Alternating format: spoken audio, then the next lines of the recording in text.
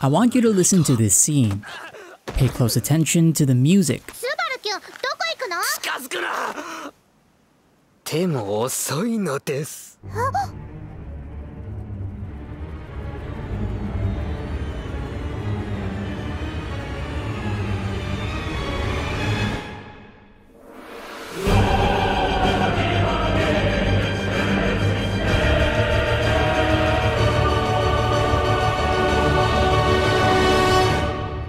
If you've seen the show, you know this is a very important moment, but I think the music itself is telling a story, and that's what I want to talk about here. The music for ReZero was written by Kenichiro Suehiro. Now, I'm not going to talk about whether or not I think his music is good. For the record, I think his work on the show is amazing, but that's not what I want to focus on. I'm also not going to talk about how his music was used either. For one thing, that's mostly up to the director, and as far as I can tell, Suehiro didn't write any of his soundtrack with a particular scene in mind. What I want to do is talk about why Suehiro may have selected the sounds he did to represent this story. The song in the scene earlier is called Hymn of Despair and Atonement, and even out of context, to me it brings to mind something very specific. But how can you create music, especially without words, that portrays an idea? Let's talk a little bit about music theory. If you don't know anything about it, here are some basics. The fundamental building blocks of most music are notes, sound waves vibrating at a specific frequency or pitch. Notes with different pitches are given different names. And while there are technically an infinite amount of notes, there are only 12 distinct ones available for a musician to use, A through G with a couple extra ones in between. If you play these notes in a certain sequence, what you get is something called a scale. There are specific patterns that these sequences can follow that I'm not gonna get into, but there are two that you need to know about here: major and minor. If you start on a specific note and play the next notes according to one of these patterns, you get a specific scale. For example, if you start on C and play the next notes according to the major pattern, you get a C major scale. If you start on F and play according to the minor pattern, you get an F minor scale. Now, what I'm about to say next is very, very oversimplified, but if you were to write a song using only the notes available in a specific scale, that would help to determine what's called the song's key. So, if you were to write a song using only the notes in the G major scale, there's a good chance that the key of that song is G major. To be clear, it's more complicated than that, but just so that I don't have to explain things like what a tonic is, that's all you really need to know for now. But with these building blocks, musicians can portray some basic ideas, because the key of a song can invoke certain emotions. If I take a scene out of context and add music like this,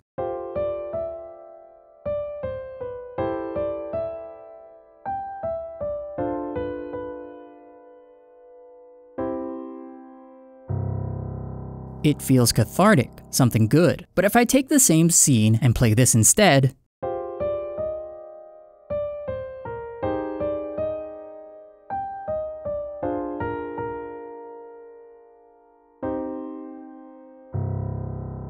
it feels tragic, as if something terrible has just happened. While both scenes feel a bit sad, to me the second feels like a substantially worse situation, just because of the music. But the only difference between the two songs I played was the key. To get from one version to the other, all I did was switch out certain notes in one key with their equivalent in another. The first song is in C major, the second in C minor. If you've ever noticed that a song sounds happy, that's usually because it's in a major key. If it sounds sad, it's usually in a minor key. Why this is has to do with some of the more technical aspects of certain keys and psychology. And honestly, it's not always true either, but it's a fairly good rule of thumb. The key of Hymn of Despair and Atonement, as far as I can tell at least, is G minor. So just by its construction, the song already has some emotions built into it. It feels somewhat ominous and sad just through the key alone. That is not very interesting. It's a pretty shallow observation, to be honest. Most music you'll come across is written in a certain key, so you can say something along these lines for pretty much any song, and sadness is a fairly broad emotion. To me, Hymn of Despair and Atonement brings to mind something very specific, and while its key supports the idea I have, I think there's something else going on. Music theory is useful in letting composers know what might sound good, things like what chords will sound good next to others, and how to have the music makes sense. But just like how having an extensive knowledge of grammar won't give you the ability to write a good novel, knowledge of music theory alone isn't enough to make a compelling song. It's extremely difficult to come up with anything original in music, so a lot of the time musicians will draw on various artists to give them inspiration. One of Suehiro's idols is the late Ennio Morricone, and I think you can hear that influence in songs like Call of the Witch. I think it shares some DNA with the main theme of the good, the bad, and the ugly, written by Morricone.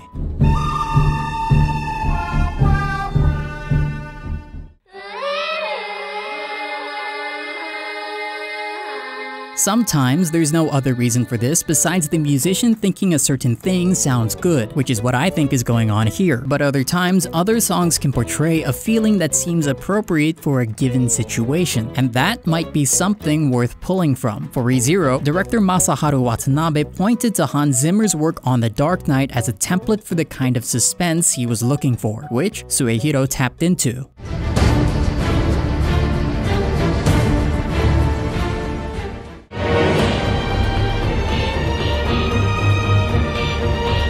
But there are certain songs that hold a specific meaning because of the way they've been used throughout history and culture. When a composer wants to portray a specific idea, they will usually draw from these songs as a way to send that message. And for musicians, there is one song that holds the most power in that regard.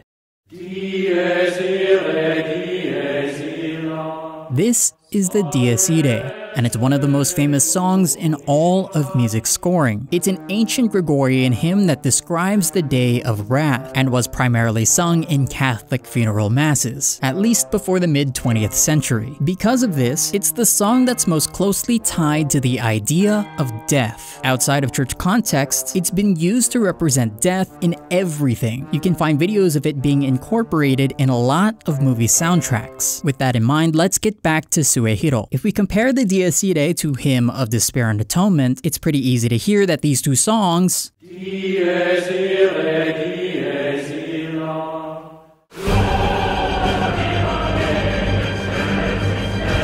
sound absolutely nothing alike. But there is a point to why I bring this up. If you've listened to a lot of movie soundtracks, using the Dies Irae to represent death is a fun fact you might have already known about. But there's actually kind of a misconception about that song. While most people know it as the Dies Irae, that's not the full story, because the most important part of the Dies Irae are the words. The Latin that forms the lyrics to this hymn are a poem, and while most people only know that poem through this melody, that's not the only way it can be sung or played. Like I said earlier, the hymn was primarily sung in Catholic funeral masses. That mass has a specific name, a requiem. The requiem mass has distinct parts, each usually with their own music. But that music isn't always set, and it could be changed. Writing music for this mass later became somewhat removed from the mass itself, and some began to see the music as its own work. Music made in this tradition eventually took on the name of the mass it was supposed to accompany, the Requiem. Thousands of requiems have been made by various composers throughout history, either to be played during the Requiem Mass or as its own thing. Most of them have a section for things like the Kyrie and Sanctus, among other things, but more importantly for this discussion, some had a section for the Dies Irae, which was part of the Sequentia. Mozart's Requiem, written in 1791, is probably the most famous Requiem of all, and his Dies Irae sounds completely different than the one most people are familiar with, although you've probably heard this version as well. But if we want to get to what I think may have inspired Suehiro, we'll need to look at what could be considered to be the second most famous Requiem by Giuseppe Verdi.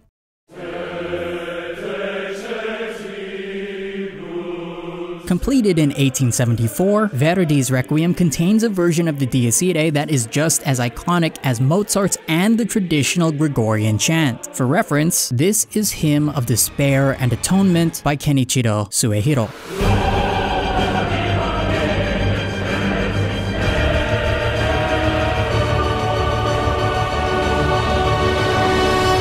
And this is the Dies Irae, as written by Giuseppe Verdi.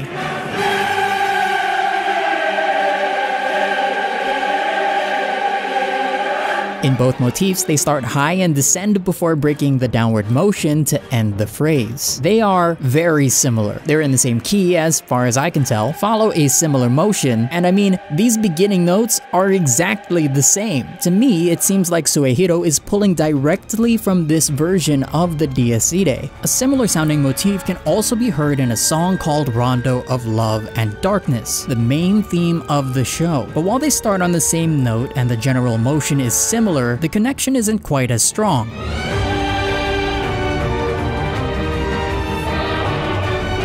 In an interview, Suehiro said that he wanted his music to elevate the story from below, and by using the sounds he does, he's able to highlight the themes and ideas present in the show. When I hear this song played throughout the series, by having the Dies Irae infused into the soundtrack in songs like Hymn of Despair and Atonement, I get a strong sense of the idea that I think Suehiro was trying to present. In this story, Subaru is surrounded by death. I will admit though, this is mostly speculation on my part, so I want to make a couple of things clear. First, I cannot know what was going through Suehiro's head while he was writing any of this. There's no information I could find about his process when writing this song, so at most, I can only guess. And second, these are not things you need to know to appreciate the music, because most people don't know these things, and that's perfectly fine. Even though to me this little piece of trivia enhances the themes of the show and appears very deliberate, for all I know, this might just be a coincidence, and Suehiro could have just wrote something that he thought sounded neat. But even if that's what happened, it's a pretty neat coincidence to have. Thank you for watching. This was something I wanted to talk about in my other ReZero video, but couldn't quite fit in. The song also happens to be the main theme for Betelgeuse, which is pretty cool, and that's how I will say that name. I really appreciate the support I've gotten over the past couple of months. I went from around 30 to over 7,000 subscribers in that time, which is absolutely insane to me. It takes a while for me to make these things though, so I'm really grateful for each and every one of you.